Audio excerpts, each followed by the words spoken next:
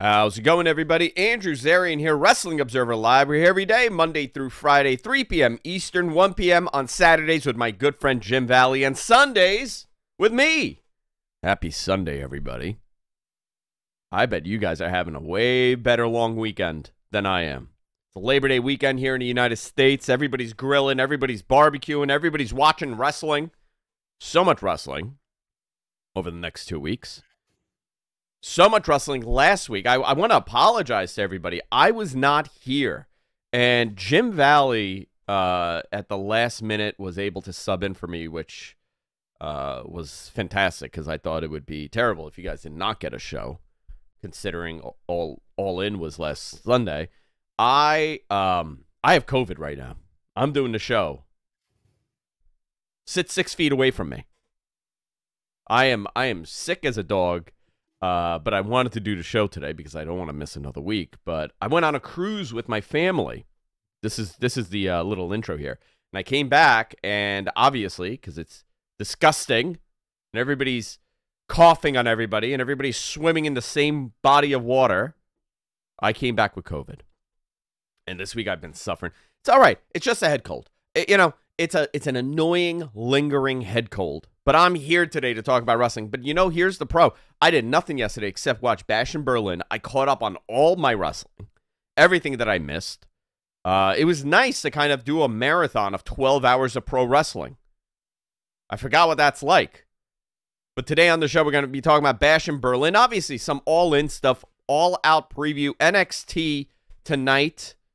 You got an NXT pay-per-view tonight. And a whole lot more happening. Collision. Dynamite. New Japan put on a great show. I'm going to break this all down for you.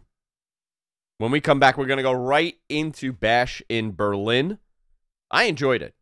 I want to know what you think. Wrestling Observer Live here on Sports Byline. Stay tuned. Wrestling Observer Live here on Sports Byline. Sunday edition of the show. My producer was asking me, he's like, I can't believe you got COVID on the cruise. I'm like, I can. But do you know who I was with, MG? I will tell you why I got COVID. And who would that be? My wife, everything's a small world, especially in the world of radio. My wife is the godmother to Chauncey Hayden from formerly of the Howard Stern Show, Chauncey Hayden's daughter. And Chauncey and his daughter came from Ireland. And nice. They have it also. And I think he was patient zero. All right? That man infected me, and I will not forgive him.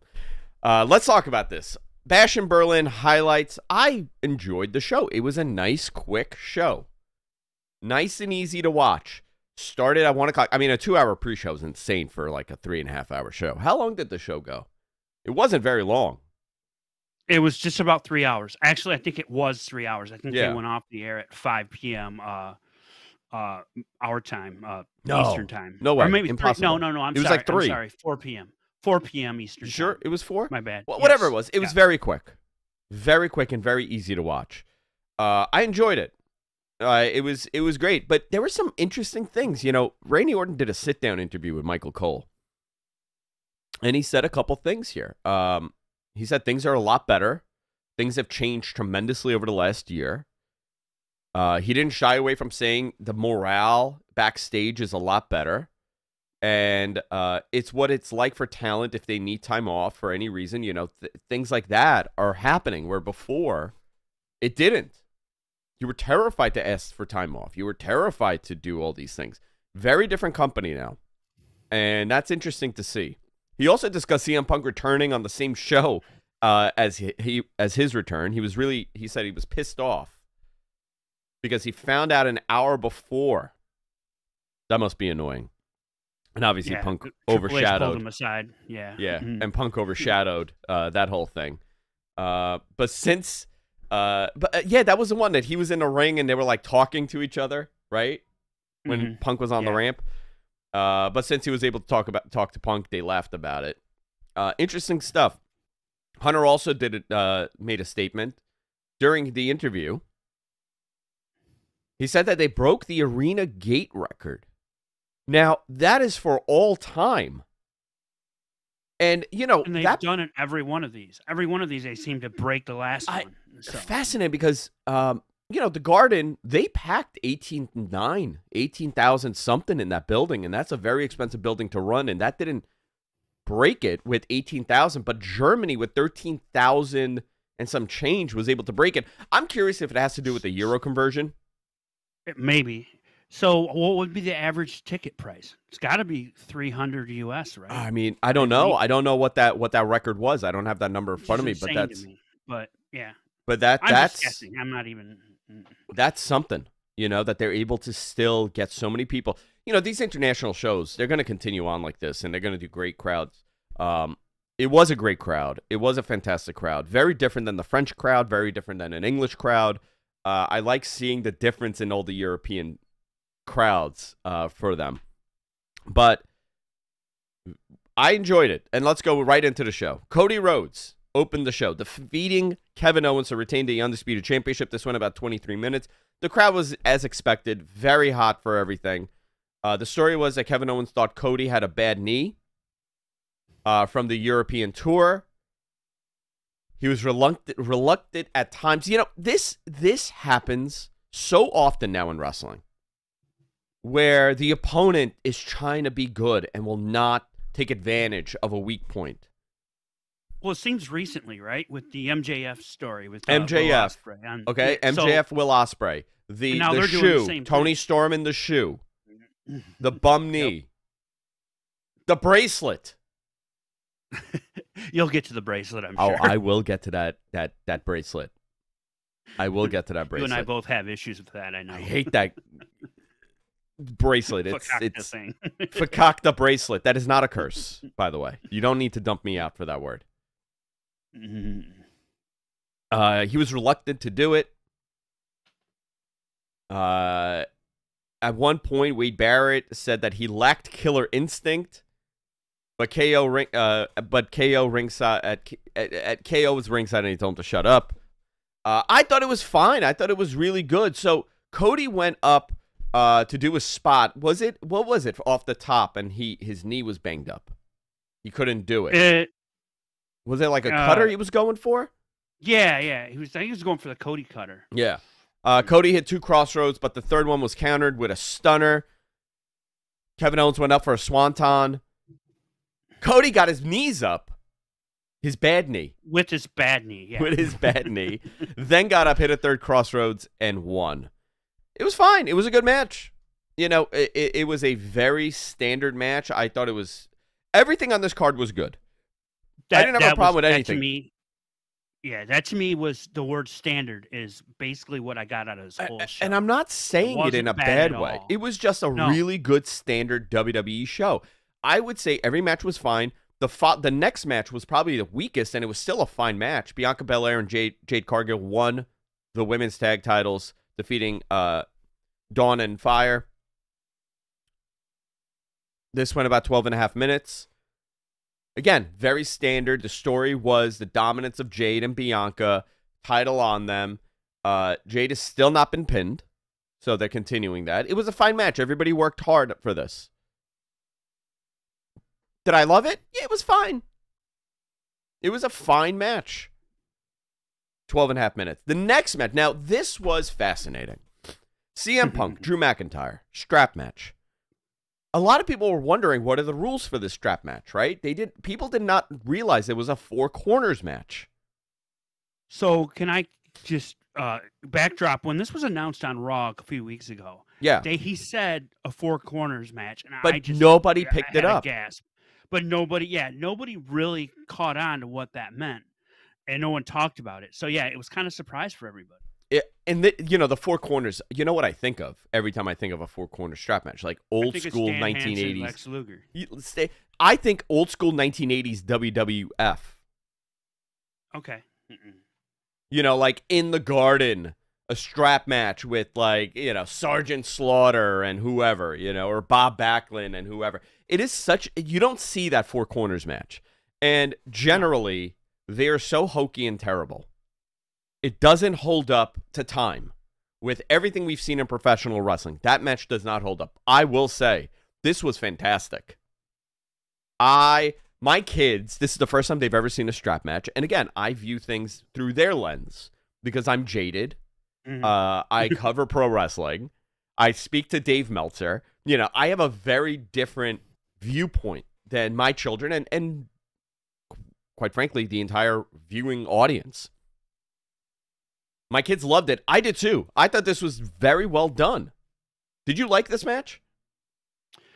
I did. I actually, what I liked the most about, I did like that they tried to explain the four corners concept with the lights. The lights, yeah. But one of the lights wasn't working. Well, they weren't turning off, and Michael Cole was yelling about it. Michael Cole, I think, was passive-aggressively yelling at his production to fix it on air, which I thought I got a kick out of. Yeah, but I enjoyed this tremendously. They actually did a halfway decent job at explaining the rules, which I very much liked. It looked like we said, they had some technical difficulties. CM Punk was bleeding. He got some color. I don't know how he got it, but he got it. Punk hit the GTS. He had multiple GTSs. He had 3 GTSs. He got the bracelet. He touched the corners. There was a nice sharpshooter spot where Drew was tapping out, but he couldn't submit. Yeah. Because it's a four corners match. That was interesting. I like what they did here. When I realized that, yes, it is a four corners match, because I did not remember, I was so bummed out. But, man, you know what? It's the talent, not the match. And these two, in 19 minutes, told a great story. When we come back, we're going to talk about this a little bit more and a whole lot more. Wrestling Observer Live here on Sports Byline. Stay tuned. Wrestling Observer Live here on Sports Byline. Guys, do me a favor. Follow me on X at Andrew Zarian. I'm also on Instagram, but I don't know. You can follow me there. There's no scoops. There's no wrestling talk on Instagram. Just me and my family. That's it. But you can follow me there. I wanted to add about the CM Punk stuff. Like I said, I very much enjoyed this. You know, it's always pleasant when you go in with a preconceived idea of how the match is going to go, and it actually does the exact opposite. In this case, I did not think a strap match would be a great story to tell, but it was a great story to tell, and they got everything out of the way. After the match, Punk mentioned, you know, by the ending of the match, it looked like they're going to have a match at Bad Blood, right? That's how I felt. Steel cage, whatever you could do. Whatever that Possibly last one would be. Yeah. And to me, okay, let's say they do a Hell in a Cell. They could do a classic match. Punk could lose. Seth intervenes. And now you set up Seth and Punk for the next program. However, Punk in that press conference was kind of alluding that he wants a title shot and he wants Gunther. I don't think it's time for that. I mean, it would be interesting if he goes and it costs him. There's a lot of different ways they could do this. There's a 3-way match, obviously, between Drew and Seth and Punk that they got to do. You're forgetting one major story beat here. Bronson Reed. Oh, Bronson Reed and Seth. Yes, he killed him. Yeah. He killed him. So they got to resolve that at some point. They have to resolve that also. To get back to that 3-way, you know? Yeah. So. How about Bronson Reed and Punk? Oh, I mean, Bronson Reed on Raw is going through everybody, so it's possible we're going to get that at some point. Yep. We'll see what happens tomorrow on Raw. I'm curious. This is actually one of the first Raws I'm very curious about seeing. Interesting stuff. Let's go into this. Mixed tag. Really, this was a really fun match. This was your match of the night. It was for a couple of reasons. I think it's because it had two stories that they're telling at the same time, and it was just, there was so much going on, and I was intrigued by what was going to happen. Obviously, Rhea Ripley is so over, but yeah, this was just a lot of fun. You knew it was going to be there was going to be a lot of overbooking and run-ins, and it was, and it just was fun. It was a lot of fun. Yeah. You know, the story obviously is Dominic and Rhea and Liv, you know, that wacky love triangle. Now Damien. What are their names? The Terror Twins? The Terror Twins, yes. Yeah. That's what I called my kids when they were under 2. I'm not even joking. That was the nickname, the Terror Twins. Judgment Day got involved. By the way, Rhea and Damian won. They beat Dominic and Liv. Rhea got the very Rhea Ripley pin on Liv Morgan. I'm going to leave it up to your imagination on what I mean by that. Her signature pin. Rhea did beat up Dom a little bit, but it didn't go too far. Interesting stuff. I thought this was great. I love Damian, man. He's fantastic, and I'm so glad that he's still in a prime position after that title run. I would love to see more from him, and I want to see where this goes. I think it's obviously Finn. It's Finn and Damian. That's where the match is. Yeah. Oh yeah. But I felt like the end of this, I was like, man, I think I like Damian more now than I did when he had the title. Yeah. Just the way they did this match, because they made both of them look super strong, yeah. especially him. Main event. This went 35 minutes. Gunther defeated Randy Orton to retain the title. The story with the crowd was so hot for everything. They were hot for Randy. They were hot for Gunther. Hometown welcome. Great intro. What a story Gunther has. And we were talking about Damian Priest. Damian and Gunther really parallel, in my opinion. They were local independent wrestlers that worked very hard to get out of that. And, Damian went to Ring of Honor and went to NXT, and he went down that route. Gunther was a guy that did not want to come over to the States. That's why he stayed in Europe so long. He was a heavier guy, and look at him now. He put the work in. He's the world heavyweight champion, headlining a show in Berlin. His adoptive home, right? That's what they said on commentary. Went 35 minutes with Randy Orton. This was a very hard-hitting match. It was a slow-paced match. The match ended with a sleeper. Think of that. Okay? Think of that. With all the high spots, with the Tiger Drivers, and with every wacky, crazy finish move, a sleeper was one of the most devastating moves that this man could have done. I like how Randy Orton wrestles. It is so reminiscent of an era that does not exist anymore. Same with Gunther. Methodical, hard-hitting, slow-paced. It was right up my alley. And then you go on Twitter and you start seeing the comments. It was a mixed bag.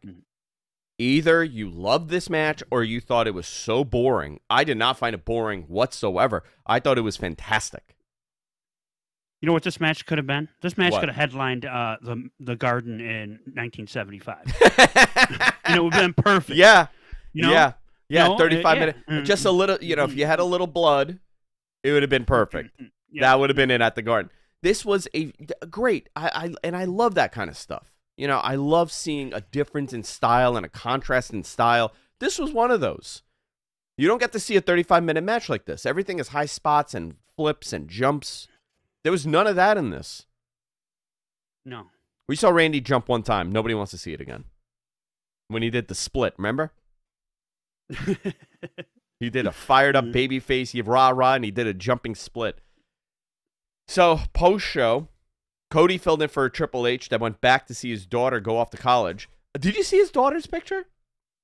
I did not. Looks just like Steph. Does it? Yep. Wow. That McMahon gene. Very strong. I forgot what college she's going to, but I guess he went to send her off. I can't believe it. She's 18 years old. Unbelievable. Good for that. For them. Yeah. Congratulations to the whole family. He announced the largest grossing pay-per-view, like we said. So Cody was asked about the Vince documentary. So this week, it was announced that Netflix will be premiering a 6-episode Mr. McMahon docuseries. This debuts on September 25th, Wednesday. The project has been developed since 2020. It obviously evolved because of the sexual abuse allegations made against McMahon by Janelle Grant. This is, I believe, it's being produced by Bill Simmons and the Tiger King executive producer, Chris Smith. WWE has nothing to do with this docuseries.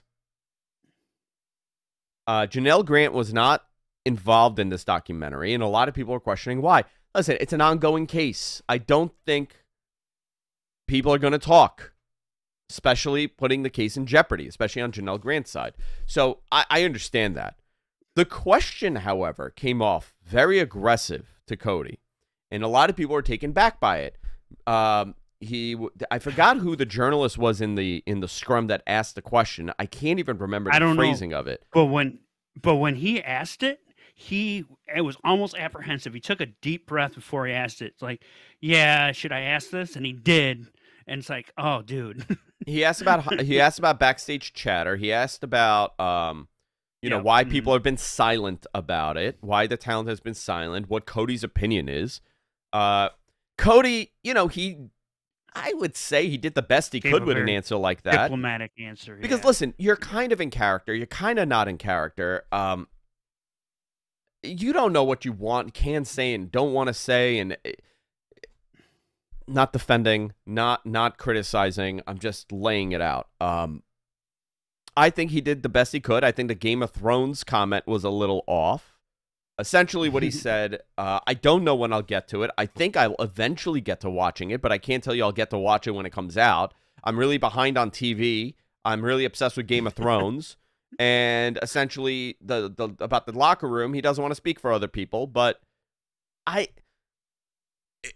he was not going to get an answer. No.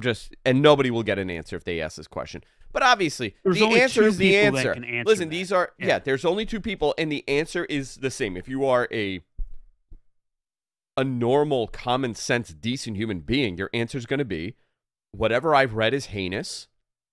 Mm-hmm. I don't know anything beyond that.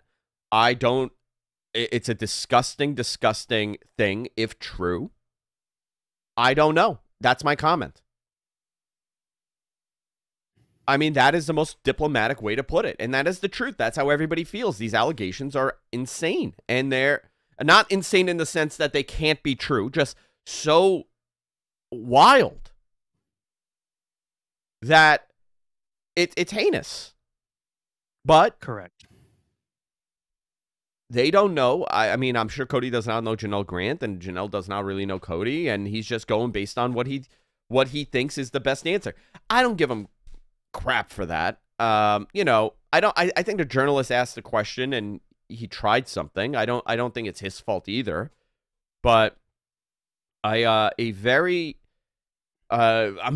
interested in this documentary because Netflix and WWE have a work relationship now. The company is headed there, and I don't think Netflix will put on anything to jeopardize the quality of the $1 billion product that they've invested money in. Over the next 10 to 15 years, they're not going to start off jeopardizing this. So I don't know what this documentary will actually hold. I don't know if it's going to bring up the Janelle Grant stuff and just, bury Vince McMahon. I think it's probably going to be Vince is crazy, and here's all the wacky stuff that he did. When we come back, I'll touch on this a little bit more. Wrestling Observer Live here on Sports Byline. Stay tuned. Wrestling Observer Live here on Sports Byline. Yeah, so I don't know what to expect with this documentary, this docuseries on Vince McMahon. I am very interested in it. We'll see. September 25th on Netflix. My wife was very excited to see it. She's like, do you think they're going to be serious about this? I'm like, I don't know, but WWE's not involved, so it's a real documentary. NXT Backlash today. Now. Soon. Starting right when we get off the air. Starting right off when we get off the air. I'm going to run through this very quickly because we have a lot of stuff to talk about. Obviously, the big questions here is Julia showing up? Is Stephanie Vaquer showing up? But here's the card. Wesley versus Zachary Wentz. NXT Tag Titles. Chase U against Nathan Frazier and Axiom. You have the NXT Women's North American Champion, Kalani Jordan, defending against my alum, Cardozo High School's own, Wendy Chu. I'm repping the Queen shirt for Wendy Chu tonight. Got to support my people. Big Bill, another Queens kid, played for Holy Cross or Malloy. I can't remember. I think it was Cross. Maybe it was Malloy. WWE NXT North American Champion Oba Femi defends against Tony D'Angelo. NXT Women's Champion Roxanne Perez. Big fan of Roxanne's, by the way. She's great. She's gotten really good. Yeah, Jada really Parker. Good. And the main event, NXT Champion Ethan Page defends the title against Joe Henry. Hendry. Hendry? You know what I think of every time I say Hendry? Goodfellas. You're gonna look out your door and see him. Yeah. Yeah, Joe Hendry's right here. Up. Joe Hendry with Trick Williams as a special guest referee. This should be a fun show. Can I pull back the curtain for just a quick second? Yeah, please. You changed your avatar on your phone thing. I did, and I swear it looks like Joe Henry. It's the same suit. No, it looks like I sell really bad real estate in Dubai. Okay. I don't love that photo. It's a little, it's a little picture. I don't love that photo. I look like I do shady mortgages. I sell used Mercedes overseas, and I also do real estate in Dubai. Okay, not. I don't love it. Jess loves it. My wife's like, no, it's a great photo. It's like, I'm like, I need an updated one because the other photo that I have is like 12 years old. Well, you know what? I'll take that as a compliment. Joe's a handsome man. All right, let's talk about this. All Out next weekend. This is the fallout for All In. They need to. I don't know. Should they? They have to shuffle these shows. They're gonna have to shuffle it. I think next year we're getting a very different schedule. Obviously, Grand Slam was announced as a pay-per-view in Australia in February. Where does that put Revolution? You move Revolution to March? No show in April in January. Yeah, we talked about this last week. It sounds like there's going to be a show every month next year. It looks like they're headed that way, and I think that's a positive for them to kind of make stories continue because the pay-per-views are making them money. The estimated buy for All In is between 160 and 177,000 buys. So, you know, that's a good number, especially in a world where pay-per-view is not what it was, and wrestling fans are conditioned to paying $9.99 a month for a pay-per-view. Now people are paying $50 a month. You're talking about $20 million or millions of dollars in revenue. So I'm curious to see what happens here. But they're in Chicago. They're at the Now Arena, formerly the Sears Center. Yeah, Sears Center. Yes. Huffman Estates. We had a blast out there, huh? That was such a fun show, 2021, when we went. Hard to believe that's 3 years ago. Very hard to believe. Very hard to believe. That brunch that we went to was fantastic. I cannot remember the name of it. Do you remember the name? Everybody was there. Darby was picking. It had a fruit. Yeah. Strawberry or right something. Next to the hotel. Yeah. It was right next to the Hyatt or whatever we stayed in. Yeah. It was fantastic. Jim Ross was having lunch with Will Hobbs, I think, or breakfast with Will Hobbs. All the talent was walking in. Nobody realized why these gigantic men were in and out of there. Scary-looking gigantic men just coming in and out. And Jim Ross. It was a lot of fun. Let's go into this card here. We have Will Ospreay and Pac for the International Championship. I wonder if Ricochet is going to play a part in this. This happened after Ricochet's match, where Will Ospreay came to the ramp. Ricochet is staring at him in the ring, and Pac hit him with a Poison Rana, which I hate that move. It is so nasty to look at. And then when you slow it down, you realize Ospreay did the whole thing. Ospreay did the whole thing, yeah, when you slow it down. I know, it's wild. Willow Nightingale and Chris Statlander in a Chicago street fight. This was supposed to be for the CMLL title, and it is not now. So that's interesting. It's not? I thought it was. It is not. Okay. Swerve Strickland, Hangman Page in a steel cage match. I love Crazy Hangman. This is so good, this version of him. MJF Daniel Garcia in a singles. Mercedes Moné versus Shida for the AEW TBS Championship. That was played out last night on Collision. And you have Bryan Danielson and Jack Perry in a singles match. You know, I didn't see that one coming, by the way. You didn't. I didn't either. But, you know, they did do a good job at laying out why Jack Perry should have the shot. A lot of people thought it would be Nigel. Maybe Nigel gets involved. Maybe that's the next match. Danielson came out. He cut a promo saying, listen, I'm retiring, but not until I lose this title. Dynamite. This is on Dynamite, yes. This is on, yeah.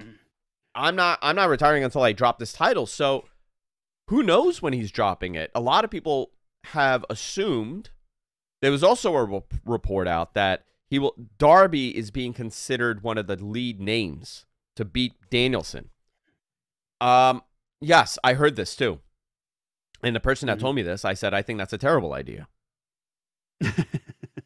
I don't want to see that. I don't think that's the way to do it. So, do you do it in Seattle, in a Tacoma? That would be a very short title reign for Bryan Danielson. I think he needs to hold this till at least the end of the year. I don't pay-per-view, maybe drop it like MJF did last year. Maybe drop it at the last pay-per-view. Maybe drop it in Australia. Make it into a bigger deal. Whoever you put this on has to be made. I don't think Jack Perry. Sorry. My names are all whacked out. I don't think Jack Perry is going to beat him, but there's going to be a story here for sure. I think Darby Allin is not the guy right now for him. That's my opinion. I could be wrong. Listen, everybody has their opinion. I think it needs to be a bigger thing here instead of a very short title reign and Darby becomes a champion. You're going into a new TV deal. You want recognizable names holding your titles. You want the crossover. Recognizable, yes, to an AEW audience. Recognizable to a random channel surfer or a disgruntled WWE fan. Not as much. And you need to create growth. I'm for holding a title on a recognizable name, even if it isn't the right person for the time. You have a lot of guys on this roster that could do that. Also, Christian holds that cash-in now. How will that play a part? That's the other one. Yeah, that's another thing. How are they going to do that? He might be the one they put it on, and I don't know how I feel about that either. I mean, I don't know how I feel about that either. I don't think that's the guy either, but he has a lot of opponents lined up. Yeah, but he's got a lot of... can get so much heat. People will want that off of him so bad. I think people will pay to watch Christian lose the title. So... Yeah, I don't know what the answer there is going to be. I really don't, because we'll see. Dynamite this coming week. AEW Women's Champion Mariah May defends against Nyla Rose. Will Ospreay, Orange Cassidy, Kyle O'Reilly versus AEW Trios Champion Pac, Claudio, and Wheeler Yuta. Also, this Mox thing. Dynamite opened up with a very interesting moment. Jon Moxley comes out. Tony Schiavone's in the ring. Jon Moxley comes out to Death Rider, not his AEW theme. And he shaved his head. He looks good. He looks jacked. Took some time off. Jacked. I like it, Jacked Moxley. That should be his name, Jacked Moxley. I'm going to rebrand him, Jacked Moxley. And he cut this promo, and he's saying stuff, and he goes... And he looks at Tony and he says, "You're no longer in charge anymore," something along those ways. That was very odd. I was like, "Do you have to write Tony?" and the first thing I thought was, "Oh my God, it's Shane McMahon. He's coming in." Now, I have no insight on this. I think it's hysterical if it is Shane. So what do? It's Shane and he starts a fight club? Remember, he's the founder of Raw Underground. Do we get AEW Underground? Is it like, do they do like a blood sport thing? Shane's been trying to buy UFC. Remember, Shane is the MMA fan. He was the one that told his dad we should buy UFC. This poor man has been trying to start an MMA promotion for 30 years. I don't know where they're going. So, and then they followed up with a wacky, very WWE-ish backstage segment where Jon Moxley's walking and he's talking to somebody that works in the back, and you saw the second addition to his stable, Marina Shafir. I did not recognize her. Did you? I thought it was Beth Phoenix from the back for a minute. It did not look like Marina at all. And then like they had to explain. I was like, oh yeah, it is Marina. So she took out somebody in the back. Yeah, the backstory there is Moxley's been working with her for years. And when Renee asked him years ago on one of the podcasts they did, who up and coming do you want to see get a push? And he said her. So he's been on her for like years, wanting to do something with her. Yeah, I'm curious to see where this goes. So what's next? I mean, she needed the push. Listen, I'm not against maybe you bring in Bobby Lashley in this. There's another story there with Lashley and Shelton and MVP. There's a lot of ways they could go for sure. Somebody mentioned that the likelihood of them coming in is probably sometime, if they are coming in, sometime in October. Again, not something I want to report because I have no way of knowing. But I asked multiple people, and that was it. That was something that was discussed, that if they are coming, that would be a perfect time for them to come. So I don't know if any of this is tied in. I don't know who else is being added to this group, because obviously, is he out of the Blackpool Combat Club? Is the Blackpool Combat Club I was dissolved? wondering about that too. Because I was wondering about that because too. Claudio holds a title with Pac, and Pac's not in it. Well, it's a trios title, so 2 of the Blackpool Combat Club members, because Yuta's the other one. Yeah, so I don't know. I don't know what if they let that go, then fine, great. Now Moxley has a different group, and he's going to build that, and Claudio's going to do his own thing. This is all very interesting to me. Very interesting. They have done a lot of changes here, a ton of changes. And it's almost rebooting, right? It is a reboot, and they need a reset. They need a reboot. And the ratings, their 4-week trend for ratings is up 6%, which is a positive. Obviously the Olympics are over, and now the summer's over, but a lot's going to change here. When we come back, a little bit more here. Wrestling Observer Live on Sports Byline. Stay tuned. Wrestling Observer Live here on Sports Byline. Final segment. That place in Huffman Estates, Honeyberry Pancakes. What is it? Honeyberry what? Honeyberry Pancakes and Cafe. Dude, if you are going to be there next weekend, go there. Such a great brunch. Like, amazing brunch. That's where the talent goes too. So you might see some people. You may see unsolicited plug. Unsolicited plug, yeah. They deserve it. It was a really nice place. Yeah, very interesting. TV deal. A lot of people are asking me about this. I made a statement a week and a half ago. I said it's imminent. Tony said it's imminent. People at WBD have told me it's imminent. They've told me it's in the hands of the attorneys.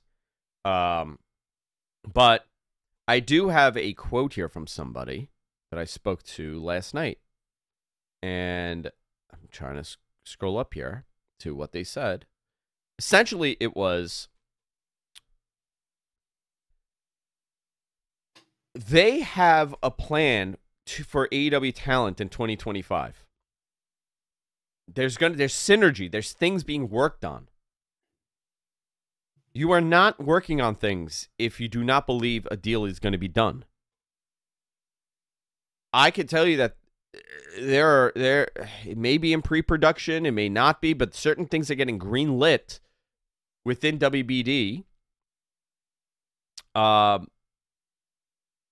They're planning things out, and if there's no TV deal, it makes no sense. So obviously they're planning things out. Also, Collision's going head-to-head with SmackDown in 2 weeks. The final SmackDown on Fox. Collision will be on Friday. Very interesting move. Curious to see how they do.